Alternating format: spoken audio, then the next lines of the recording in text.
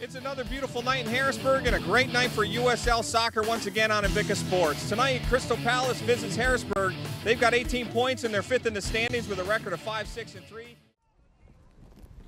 Short kick this time as it comes all the way back for Flores. Flores sends it in. That one headed away by Velten.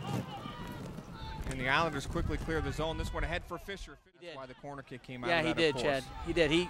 The keeper went down and the ball was across the line.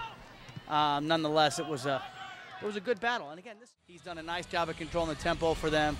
Coach Betcher and myself spoke about him earlier on the season and how impressed he was with Pelletier's play.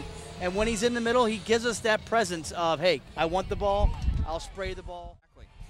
Header there, and that one knocked down by Harada now. Headed back out by Velten.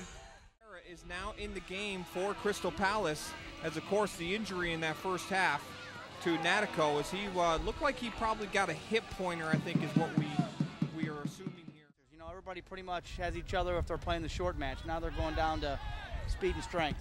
Millwood with a great run on that far side of the field. Nice sliding save by Velten. Velten trying to get there, and now Baker gets in and gets a foot on.